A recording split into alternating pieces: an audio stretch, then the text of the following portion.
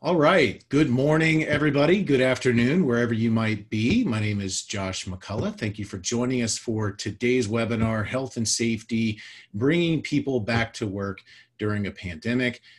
We've got a full hour of great information and a great presenter, and I'll turn it over to Kara here in just a second. We're going to do general housekeeping items, pretty standard stuff here. You will receive a copy of the slides that you'll see today, as well as a recorded version of the webinar. Give us about 24 hours to get that to your inbox, but keep an eye out for that. We're going to take a break about halfway through today and do a couple very quick polls, and we would love to hear from you in those polls. We'll share the feedback with you. We hope those are a little bit of added insight today. This event does meet SHRM and HRCI requirements, recertification requirements for self-submission. So basically, we'll send you the slides. There's a process that you can go out to those portals and self-submit for the recertification credits. And we also have a post-webinar survey at the end of today's webinar. When you exit Zoom, there will be a survey that pops up. It'll take you less than 30 seconds. It's really just to hear back, hey, did we hit the mark with this? Was it helpful? Do you have ideas of future topics you'd like to learn about? Things like that. So we appreciate your participation in that survey as well. All righty, with that, I will go ahead and introduce today's presenter. So Kara Govero, if you've been with us in our webinars before, you may have heard Kara before. She is a labor and employment law attorney, a compliance expert, and has been really covering all things COVID-19 related, and has a great hour of content on the health and safety side of bringing people back to work. I did have one other point. We have a large audience with us today, so we can't make any guarantees on the ability to answer live Q&A. But we do encourage you, submit your questions, and depending on what that flow looks like, we will try our best to pick off a few of those and potentially leave a few minutes at the end. So if you do have questions, please use the Q&A box, not the Zoom chat window. All right, with that, I will turn this over to Kara. Okay. Welcome, everyone. It is good to be with you. I'm glad it's Thursday. We're reaching the end of our week here. But before we do, let's talk about making the workplace safe in light of COVID-19. We're definitely not post-COVID. We're sort of mid-COVID. Depending on your take on this, we're either in the first wave or approaching the second wave. But we still have lots to think about, probably for the foreseeable future. So we're going to spend the bulk of the next hour talking about making the workplace safe, managing individual employee health, how to deal with a diagnosis, and then I've got some info on sick leave policies and emergency paid sick leave through the Families First Coronavirus Response Act. So that will be what we close with. Let's talk about workplace safety first. So just to put it out there, I'm not an epidemiologist, I'm an attorney. I don't have all the answers, but I try to keep up with what the CDC is saying. So what's included here is sort of a combination of CDC recommendations as well as my own personal thoughts. A lot of this could change, but a lot of it is also just common sense. So my first suggestion for you as an employer to keep your workplace safe is to require employees and customers, if you have them, to wear masks. Not popular with everyone, but pretty widely considered a good idea by scientists. Also, it may be required where you are. So this webinar is not going to touch on anything local or state specific. Excuse me. My state governor just announced yesterday that our most populous counties are going to have a mask required rule when anyone is out in public, going into effect about a week from now. So it's very possible that you live in a location like that. So it's a little bit redundant to say that we want to have employees and customers wear a mask because they are required to by law. But if that is not the case, then it's certainly your prerogative to require that, and it's probably a good idea. You should attempt to provide these for employees. It's certainly much easier to get masks now than it was a couple of months ago. Can you ask them to wear their own? Yes, if they say, I don't want to bring my own from home, or I'm saving that for other circumstances or whatever. You really should be requiring this, paying for this if you're requiring it, even if you're requiring it because the state said you have to, or the county said you have to. There's sort of hard to explain OSHA rules about what you need to pay for if it's required as any kind of protective garb. Do make a written policy about this and intend to enforce it. It's always easier to enforce policies that we've put in writing. It just is. So I would definitely encourage you to make sure that's in writing.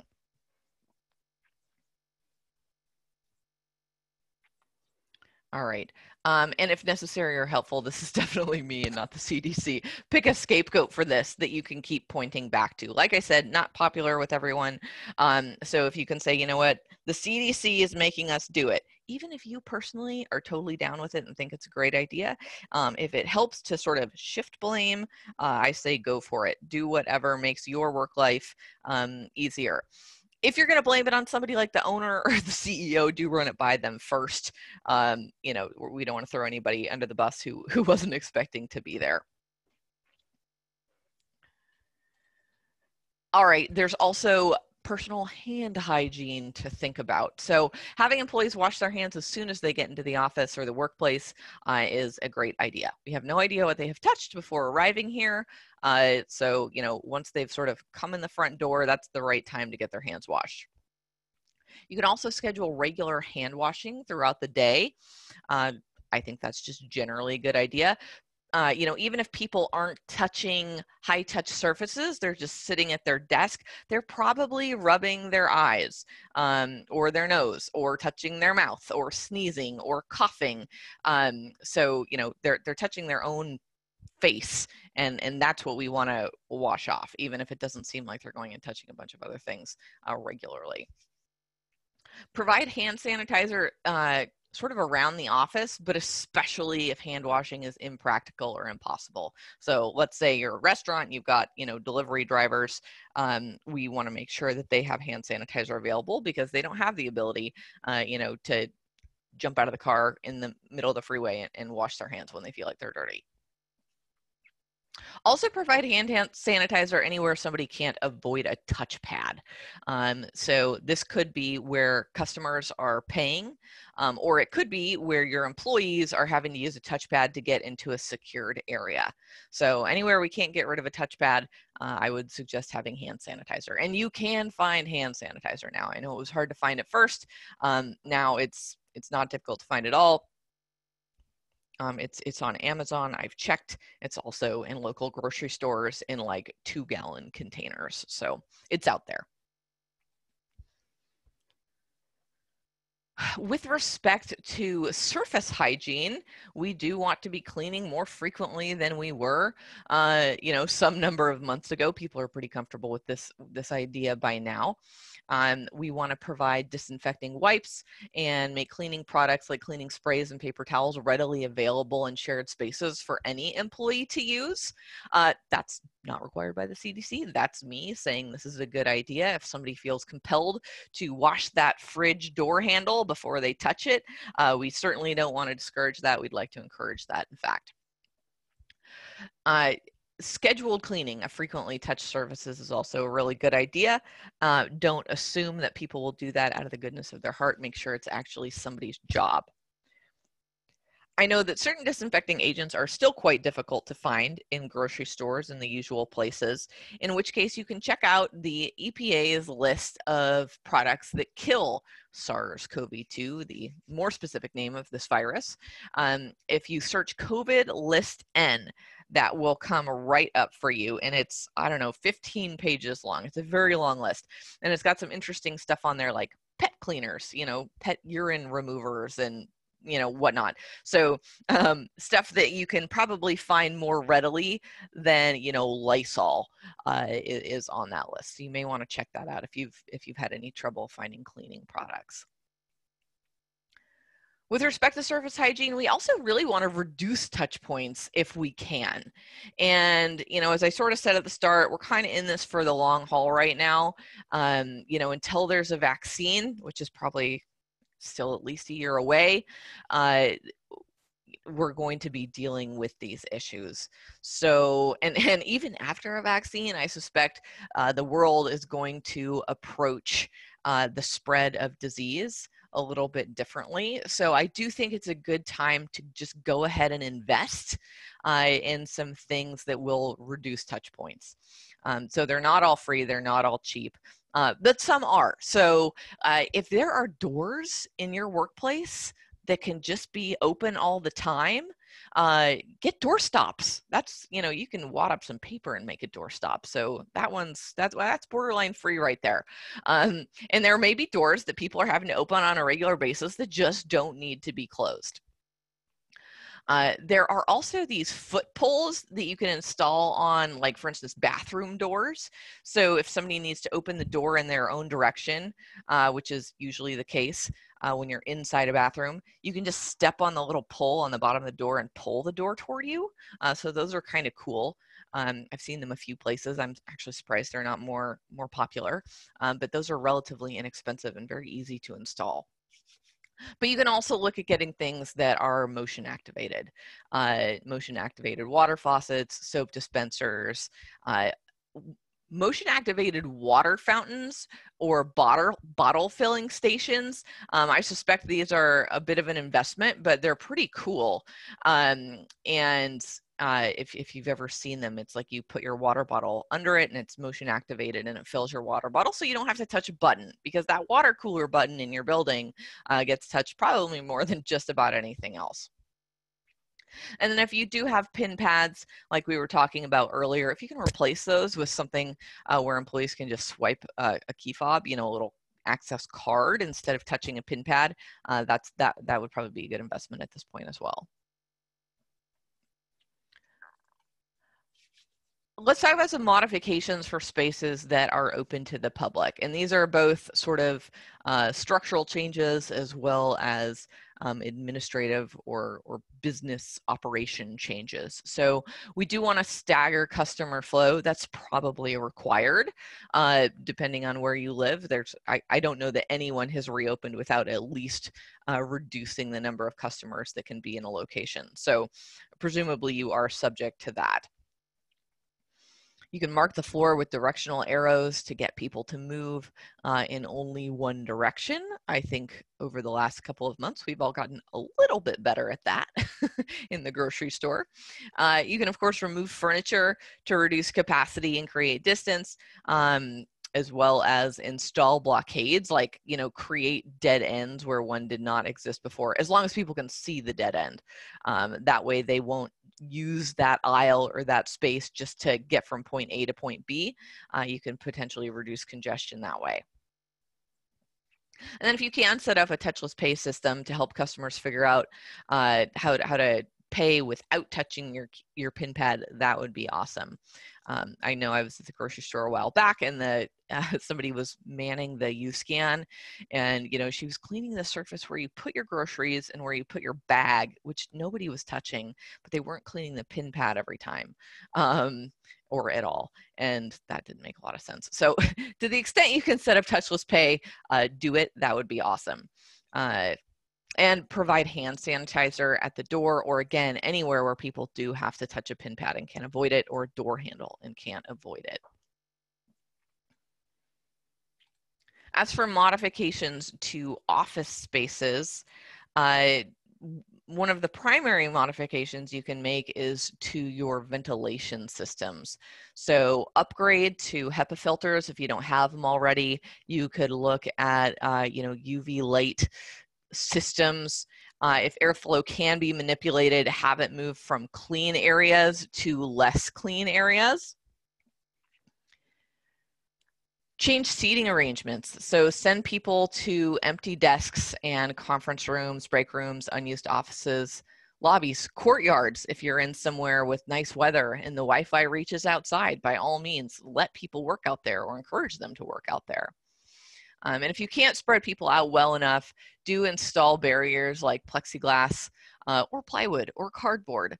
I assume plexiglass manufacturers are ready for you and have relatively quick turnarounds at this point because they've probably beefed up. I can't say that for sure. If you can't find plexiglass, you can do other things. We've had a couple people ask if the slides will be distributed, and they will. So you'll get a copy of the entire PDF presentation as well as a recording of the whole webinar.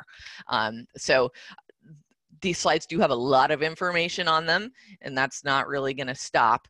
Some of my final slides are very wordy. You will have access to this later, sort of as a reference document. So don't worry about taking copious notes right now or anything. Okay, other modifications to office spaces. Well, really one of the biggest and best things we can do is to allow people to work from home.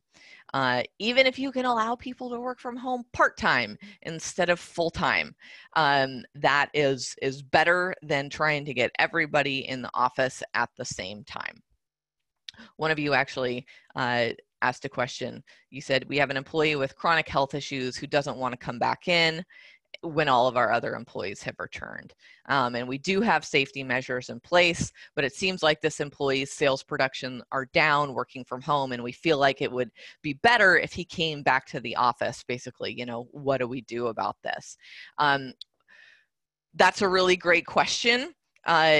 Working from home should be encouraged, even if people are not doing quite as well at it. It's like separating people is our best defense against this virus.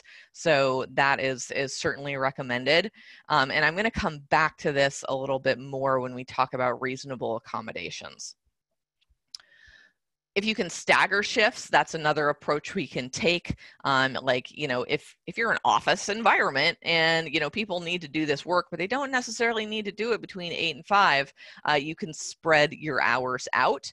If you do have hourly employees, you can change their shifts. If not everybody is hourly, you've got some exempt employees, you can certainly sort of establish shifts for them in the meantime. You know, it doesn't mean we're going to dock their pay if you know, they don't do all their hours. We're still going to treat them like an exempt employee, but we could say, hey, we want you to come in a couple hours earlier and leave a couple hours earlier, or come in a few hours late. If you are going to adjust schedules or just open up schedules, I would recommend assigning hours, at least to a certain degree, because for instance, if you just say, okay, the office is going to be open from 5 a.m. to 10 p.m. so people can spread out, it's possible that people just won't spread out. They'll still come in between 8 and 5, or that everyone will want to come in, you know, 2 hours early. My best modification for meetings suggestion is to have them online. And there are a lot of options out there. So this is just a short list of available options that are free. So you can get people together on the internet for free, and that is highly recommended. Again, these are in alphabetical order, you'll notice. I am not suggesting that you should purchase any of these in particular. I just wanted you to see that there are quite a few options. If you absolutely must have an in-person meeting, then I would follow sort of these guidelines. Have it in the biggest space available to you and make sure that that space is well ventilated. Set up chairs ahead of time that are at least 6 feet apart. Don't have people bring their own chairs and expect them to do this well. They won't.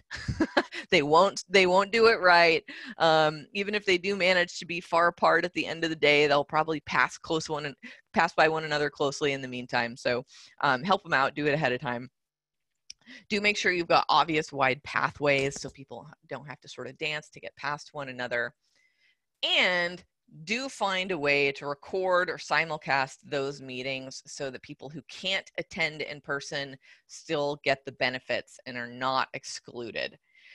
We're going to come back to reasonable accommodations, as I already mentioned once before. But for instance, if we have most of our employees back in the office, but a few people are staying home because they are high risk and we're, accommodating them in that way, we do need to make sure that they can fully participate really in the employment experience. And it's just not that hard to record meetings.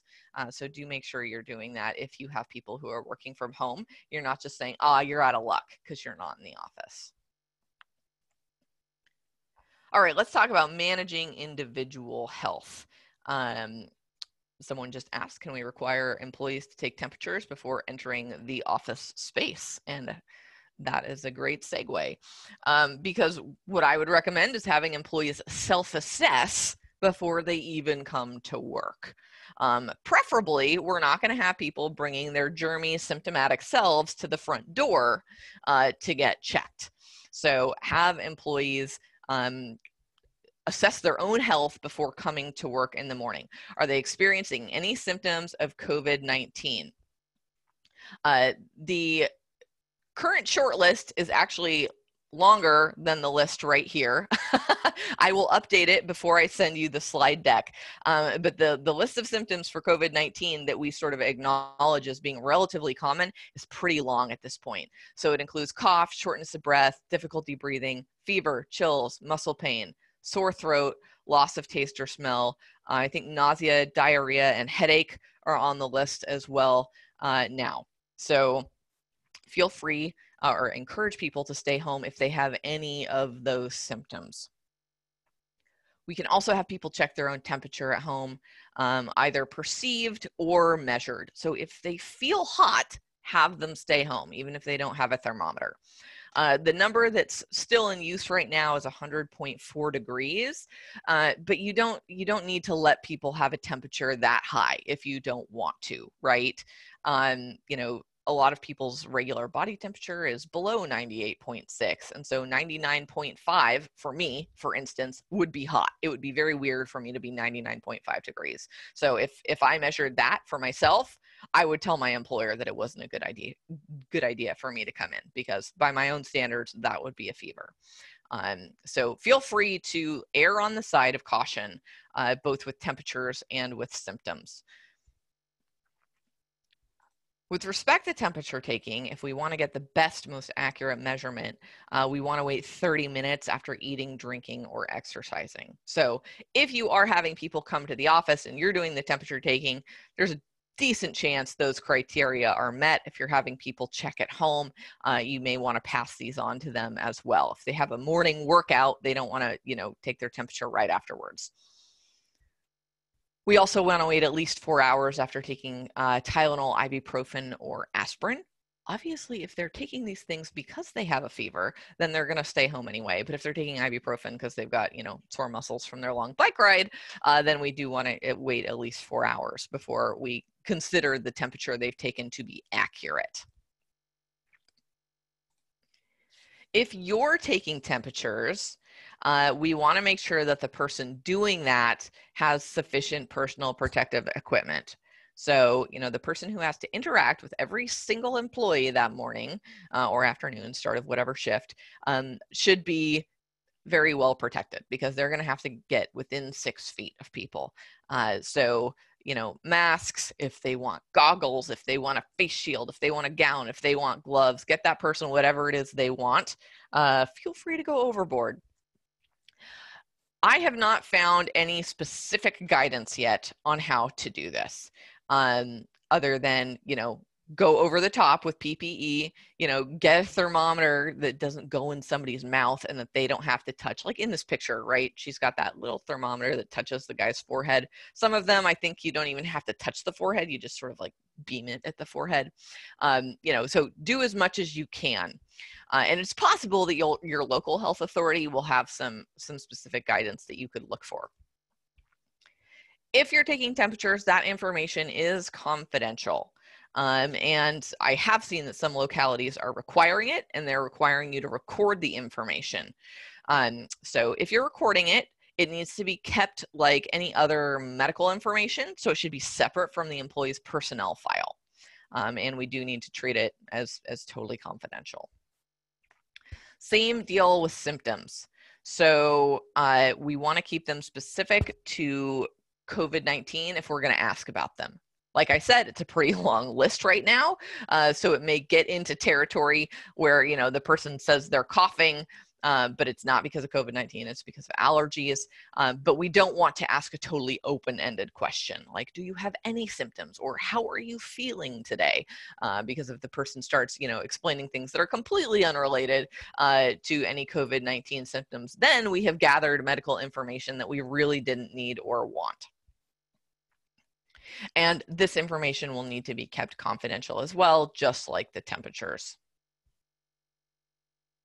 Someone asked, should the person wear a gown when conducting temperature checks? I don't think it hurts. If they want a gown, I would certainly provide it. There's sort of, varying degrees of paranoia. I know that medical professionals, I think for the most part, are wearing gowns. And since that person is sort of functioning as a medical professional for you, it's certainly, like I said, it wouldn't hurt. And if they want it, I would absolutely provide it. How much, safety and risk reduction that's actually providing for that individual, assuming they're doing everything else in a really safe measure, I don't know. But again, couldn't hurt. So somebody said we can't ask, it's the employee's responsibility to tell us they have symptoms, right? So no, that's not the case anymore. Generally, pre-COVID, the ADA would say you can't do medical exams on employees, right? You can't take temperatures. You can't ask people coming in the morning what kind of symptoms they might be having. That would not be allowed in, the normal universe we lived in 6 months ago. But COVID-19 is a direct threat in the workplace. So that rule goes out the window in light of a direct threat. So you can take temperatures and you can ask about symptoms. But like I said, you want to keep it specific to COVID-19. Don't just say, do you have any symptoms? Say, do you have, and rattle off that list of 12 things. That would be the recommended approach for that. As for dealing with anxious employees, they exist. We've been hearing about them for months. People who we want to come back, we're taking safety precautions, but they're just not comfortable with it. There's only so much we can do. So we're going to talk up what we're doing to keep the workplace safe. We are going to ensure them that we will continue to adapt and that we're open to suggestions. Tell them that you are reading the CDC's guidance on at least a weekly basis to see what has changed, and then actually do that. If people want to wear extra PPE, if they want to wear goggles to work and gloves, just let them. If you want them to come back and they're anxious, let them do whatever goofy thing they want to do to feel comfortable in the workplace. Anxiety is like a huge issue in the United States, possibly globally. But a lot of people suffer from some kind of anxiety disorder, and you don't necessarily know about it and you don't need to know about it. But one of the things you can do to help those employees is basically to let them do what they need to do to reduce their own anxiety. And that might be wearing a goofy amount of PPE, in your opinion. If employees do not have special circumstances, if they're not high risk, they're just paranoid, we don't need to let them stay home. We can require them to come in. Again, if they're capable of working from home, I would strongly encourage you to allow that, even if they are slightly less productive. But if they can't, you're in a customer service environment, you absolutely need them physically in the building, then unless there's a reasonable accommodation that needs to be made, you can require those employees to come in. But let's talk about those reasonable accommodations. So if someone comes to you and they say, I'm high risk, I'm pregnant, I have diabetes, I have heart disease, I have COPD, whatever it may be, we need to engage in the interactive process, assuming the ADA applies to us. So the ADA applies at 15 or more employees, and it says you need to make reasonable accommodations for employees with disabilities. And under the circumstances, pretty much anything that makes you high risk for a bad case of COVID-19 is going to be considered a disability. If someone is asking for this, you can require a doctor's note, right? So that's part of the interactive process. If they say, I have to work from home, or I need an extended leave, because I'm high risk, you can ask for proof of that. You don't have to take their word for it. But you're going to engage in the interactive process, and you're going to tell them that that's what's happening. You don't have to accommodate someone who lives with someone who's high risk. So the ADA does not extend out that extra degree. You only have to accommodate an employee with a disability, not an employee with a family member with a disability. So if you've got an employee whose wife is undergoing chemotherapy and he doesn't want to come in because he doesn't want to, take that extra risk home to someone who's immunocompromised, you do not have to provide him a reasonable accommodation. The ADA does not kick in. That said, you should. I'm just going to go out there and say it. You should accommodate that person, especially if there's any way that he can work from home. You don't want it on your conscience that, the only exposure he had was coming to work. They were, having their groceries delivered and all the rest. And now he's taken COVID-19 home and his wife has died. I mean, these are things we don't want to be responsible for. So if you can accommodate, please do. Please feel, free to make those concessions. All right, let's see if we've got a couple questions here that we can take before we have a poll or two. Actually, I do see some questions about employees who are diagnosed, and we're going to come back to that topic in just a minute. So I'm going to turn it over to Josh for a couple of polls. All right, thank you, Kara. We are going to do a couple of polls here. We'll make quick work of them. I'm going to go ahead and deploy the first one. Question is, how confident are you that you will meet workplace health and safety expectations through COVID-19? And these can be expectations from anywhere, whether it's agency expectations and guidelines, employee expectations, just in general. How are you feeling about your ability to meet the new standards during a pandemic? So we are at 50% already. I'm going to let this one go. I do want to answer I've seen a couple comments about receiving the slides and the recording. Just a reminder, we are definitely going to be sending you a recorded version of the slides or of the webinar, as well as a PDF of today's slides for your records. So those are coming. Give us about 24 hours. All right, we are at 64%. I'm going to close this poll and share the results. Hey, good news. Looks like very confident in the lead. About 50% say very, 50%-ish say somewhat confident. So not too many in the not very confident or not confident at all category. Wherever you sit here, it's great to see that you're very confident. But wherever you sit, we hope today's webinar can help you get into an even better place. So I will pull that one down. Let's do the second poll here.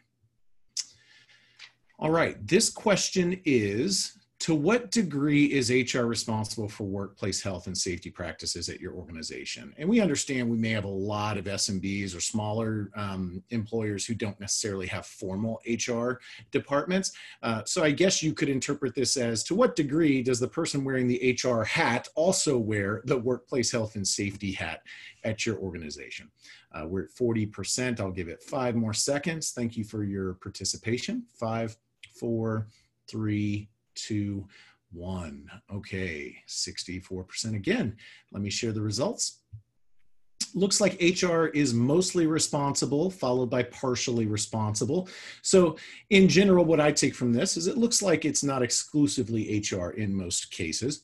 It does look like 21% say it's fully HR that looks over the health and safety. But interesting feedback, health and safety, depending on your industry and your size, often end up getting siloed into different departments. So that's interesting insight. Thank you so much for participating in that. I will kick it back over to Kara for the back half of the webinar. All right. Okay, let's talk about dealing with the COVID-19 diagnosis in the workplace. I do want to take a couple of questions though. So somebody asked about, what do you do with employees who have been traveling to other states when they come back? Well, the entire United States is considered subject to community transmission right now. So you really don't need to do anything special with somebody who has traveled in the United States because it's everywhere. They're as likely to get it traveling as they are in the grocery store or in your workplace, most likely. From what I've heard, airports are pretty locked down right now. They're actually not even letting people travel if they have temperatures and whatnot. So I don't think you need to do anything special with employees who have traveled. All people in the United States and probably the globe are encouraged to sort of check their own symptoms regularly. Think about whether you are experiencing symptoms. So nothing special. Each and every one of us should take it upon ourselves to wake up in the morning and say, do I feel feverish? Do I have any of these symptoms? And if I do, I'm going to stay home and keep myself away from everybody else.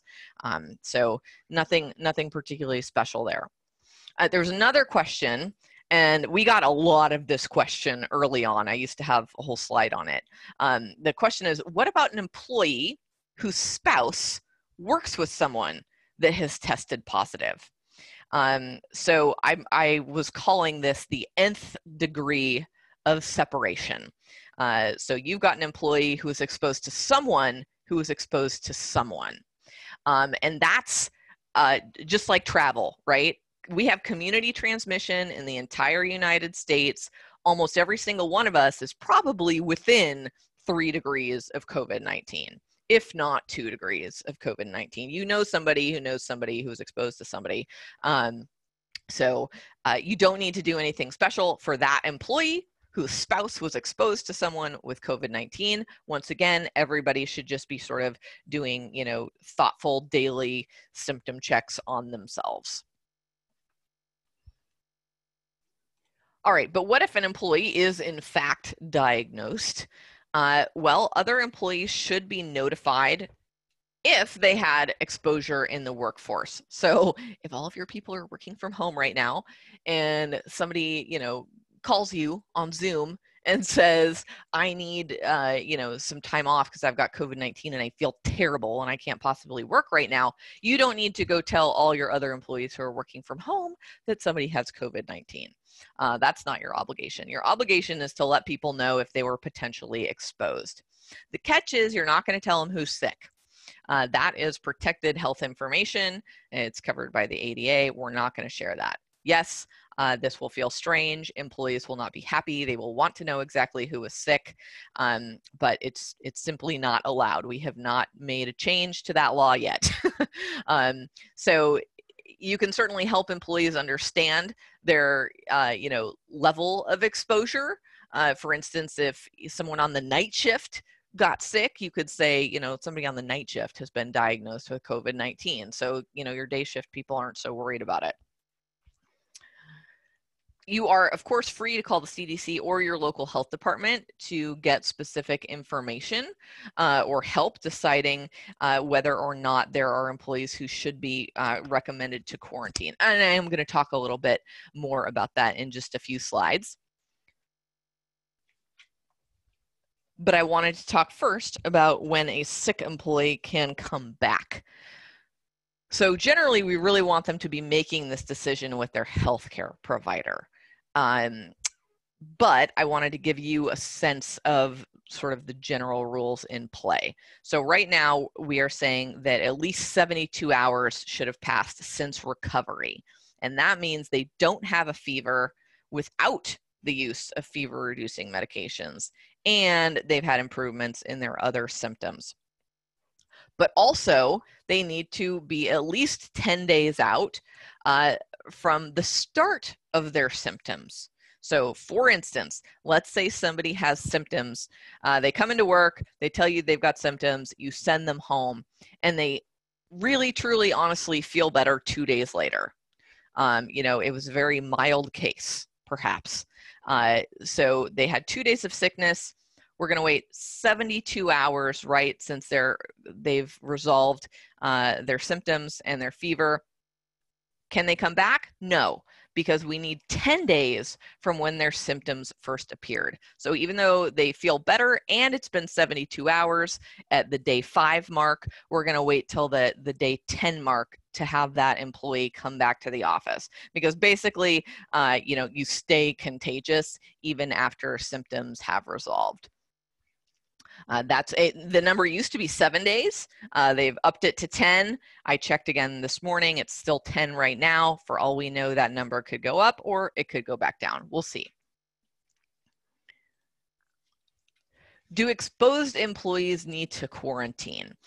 In most cases, probably not, unless there was close contact for a prolonged period of time. So the CDC is using these terms, but it's not really defining these terms. They said they don't have enough data to define them, but they're giving sort of a ballpark, which is 15 minutes without social distancing or masks probably counts as close contact for a prolonged period of time. So, if you've got employees working retail and you haven't really been enforcing social distancing and they don't have to wear masks, it's optional. So you've got people, with fairly close contact, then yeah, other people who were close to that person for more than 15 minutes without masks should in fact go quarantine and not come back for 14 days. Standing together on a factory line is perhaps an even more obvious example of when we should have people quarantining. If you're, a large open office environment and you've got people, in their own separate cubicles and someone's, a cubicle or two away, and maybe the person who was diagnosed was even asymptomatic, that's going to be a non-quarantine situation, not required in that case.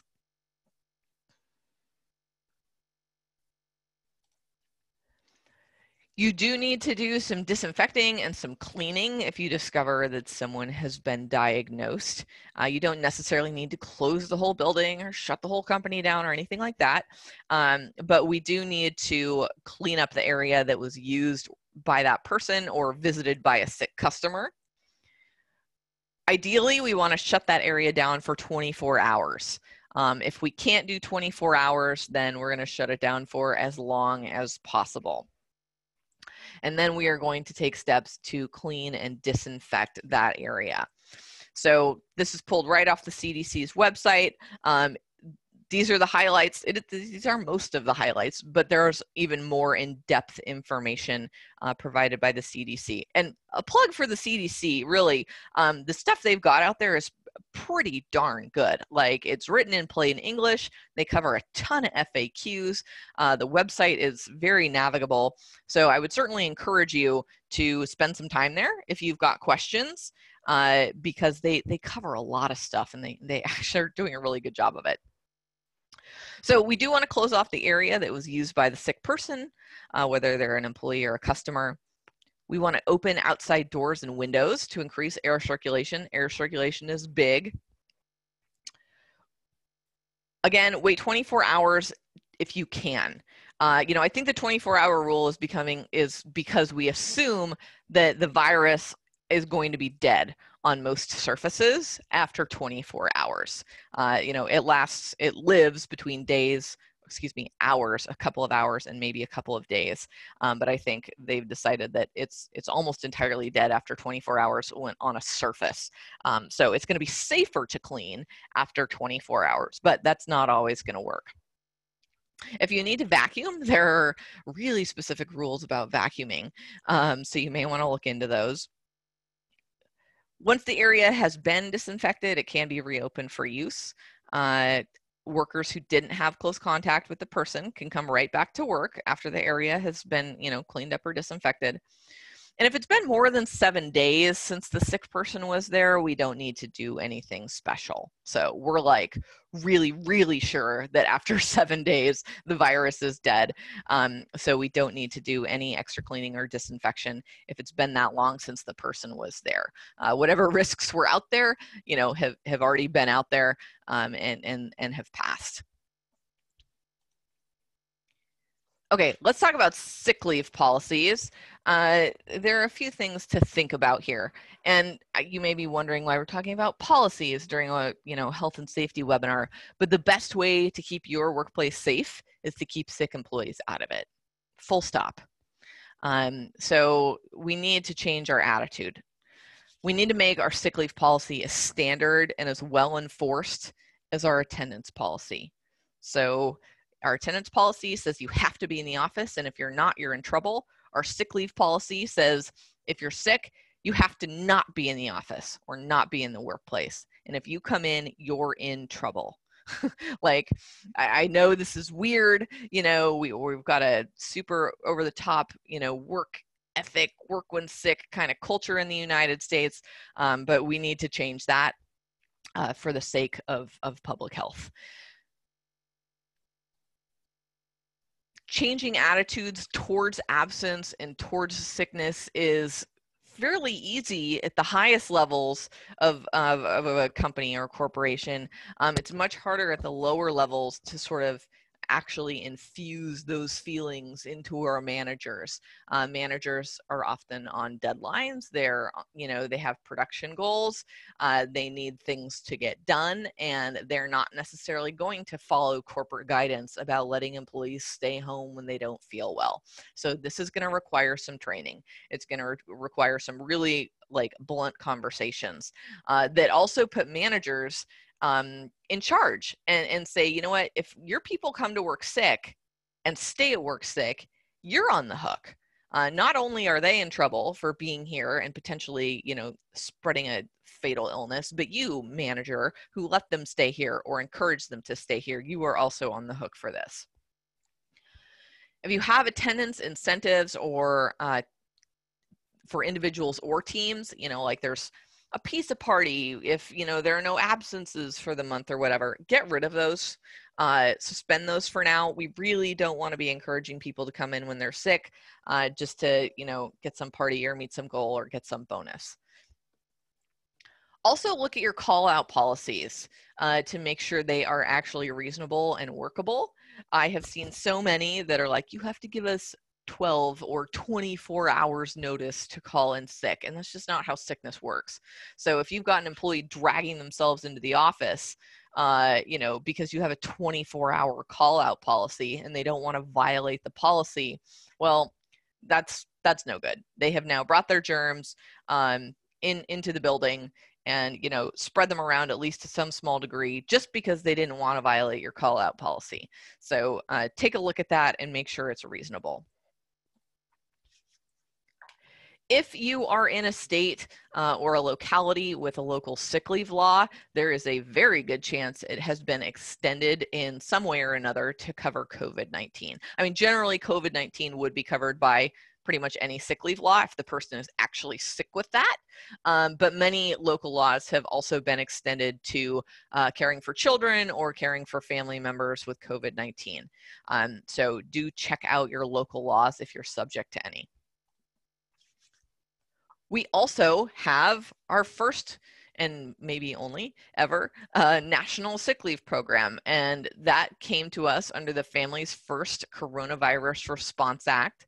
It took effect on April 1st, and it provides something called emergency paid sick leave, as well as emergency FMLA for childcare. I'm only going to talk about sick leave today. EFMLA is a whole nother thing. But today we're talking about workplace safety as it relates to sickness. So EPSL applies to all private employers with fewer than 500 employees. That is probably every single one of you on this webinar, or almost every single one of you. So there's no exception for small employers. This is 1 employee to 499 employees. You have to provide emergency paid sick leave. It's also available to all employees, no matter how long they've been employed. If you hire somebody today and they need EPSL tomorrow, you have to give it to them. Good news, though, is you don't pay for this. It's paid for by the federal government. However much you spend on EPSL, you get to take right off the top of your next payroll tax bill. So it's not really coming out of your pocket. And it is in addition to any other PTO or sick leave you already offer. And you can't reduce your current offerings because EPSL now exists. So if you usually offer a week of sick leave, you can't say, oh, we're getting rid of our sick leave program because EPSL covers that. The government's going to pay for our sick leave program now. You can't do that. You have to keep offering what you offered before. This is just on top of that.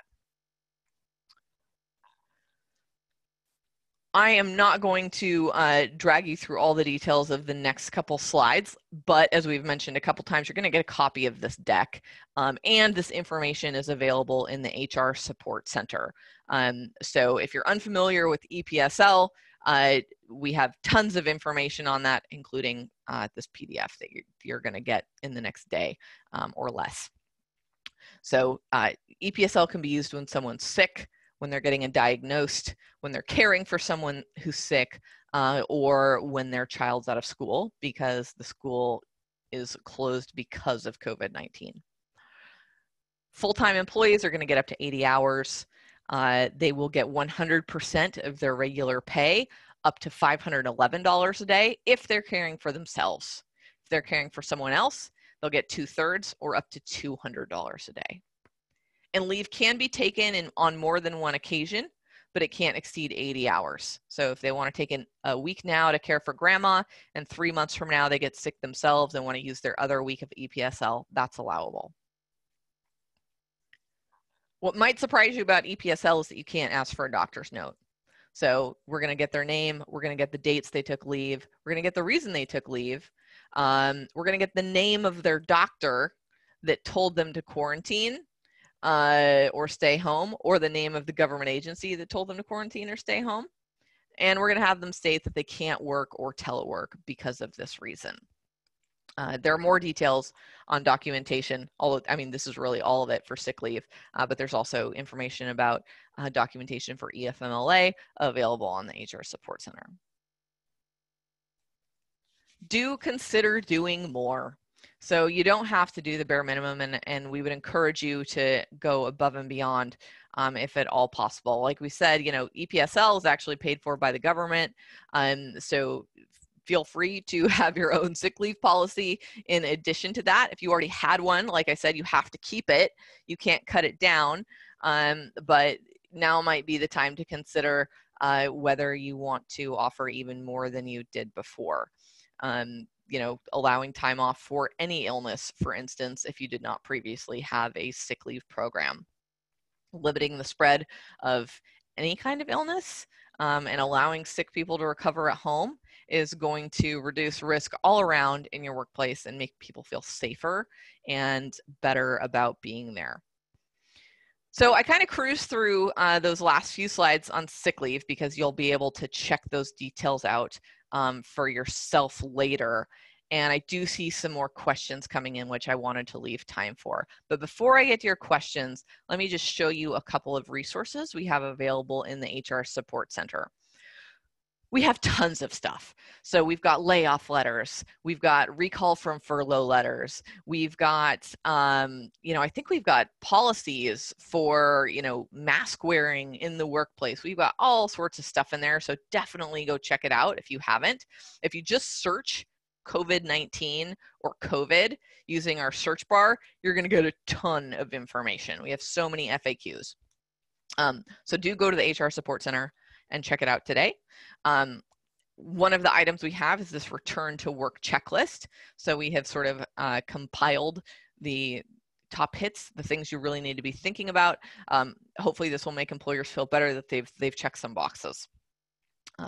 So we'll walk you through that. We also have a guide. I actually wrote this on deciding who to recall from furlough or layoff. So I know a lot of companies went out and furloughed, huge sections of their company, maybe everyone, maybe 50% of people. And, as business picks back up, they're trying to decide who to bring back. And there are actually a lot of potential discrimination issues in there when you're deciding on who to let go entirely or who will be returned or who will be returned first. So this is a guide to get you sort of thinking about those things and discrimination in particular. Okay, if you need to take off or want to get your 5 or 6 minutes back, feel free. Do take our post-webinar survey. If you would, it'll only take a minute. And now I am going to come back over to our questions and see what we've got. Give me just a second to look through these. Coming back to that travel question. So somebody asked, if an employee travels, are they required to self-quarantine upon return? My answer to that was no. They're not. And something to keep in mind is that if you tell them to quarantine, they will not be able to use emergency paid sick leave for that. So they can only use EPSL if they've been told to quarantine by the government specifically, not just general CDC guidance, or a healthcare provider has told them to quarantine because they believe the person has COVID-19.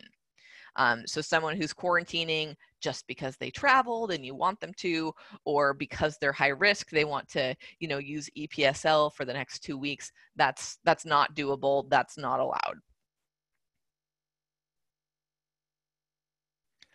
Someone asked, is it necessary to inform our employees or send them home if someone has been showing symptoms but has not yet been tested positive?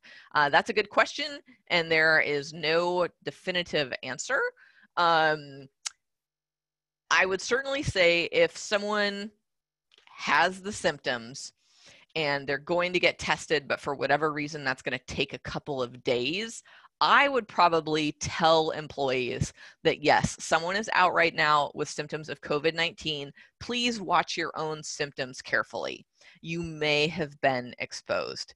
That would be my take on that.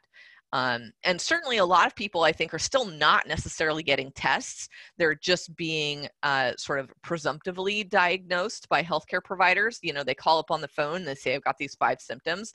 And, the advice nurse says, hey, that sounds like COVID to me. You better stay home, and, follow this guidance or whatever. They may not end up getting a test. So if that's the case, if they've been presumed to have COVID-19, you should still go through the regular steps that you would if someone had a positive test. Somebody asked, since this virus isn't going away anytime soon, does that mean we should pay the employee who's high risk and can't work from home for the duration of this pandemic? Paying employees who aren't working could substantially hurt a business. So the ADA, the Americans with Disabilities Act, that requires reasonable accommodations that I sort of talked about at length, does not require that you pay someone who isn't working. You would provide them with an unpaid leave. If they really can't do any work from home, then the ADA would say, give that person an unpaid leave. We can also look at an undue burden, right? So giving someone unpaid leave and basically guaranteeing their job for 3 years would probably be an undue burden. Right now, we don't exactly know the direction this is going. And that's why we engage in the interactive process. Maybe you say to this person, I don't know that we can do an indefinite unpaid leave and guarantee your job at the end of it. And they say, well, how about this? You're supposed to collaborate and work this out together, but you're not required to pay them. If they're not working and they're on an ADA leave, that is not a paid leave. All right, looking for some more questions. We've got plenty. Someone asked, should we have employees who worked in close proximity to someone who is diagnosed also get tested? I think that's probably a good idea. I wouldn't require them to do it on their own dime if they're not feeling any symptoms. This sort of gets into like, if you send them, okay, so EPSL, emergency paid sick leave, it does cover seeking a diagnosis if you have symptoms, but it doesn't cover just taking time off to get a test because you were exposed. Can you, the employer, decide to pay for that time and pay for that test? Yes, absolutely. It just won't be covered by EPSL. So yeah, having those employees get tested is probably a really good idea. If I were you, I would pay for their time to get tested, and I would also pay for the test because they were diagnosed at work.